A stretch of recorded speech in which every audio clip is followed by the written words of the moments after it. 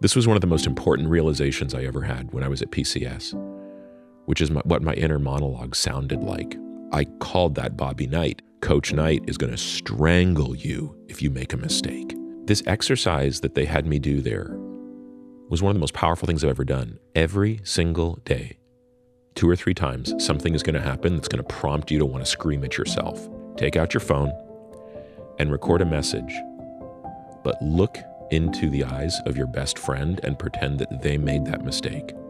What would you say to them? Hey, Peter, I know it's frustrating. You just didn't have a good drive today, but I think there's a lot on your mind today. And I mean, the first 2 times I did this, I was in tears because it was such a shift of how kind I would speak to that person. And in just 4 months of being mindful of this every single day, I don't even remember.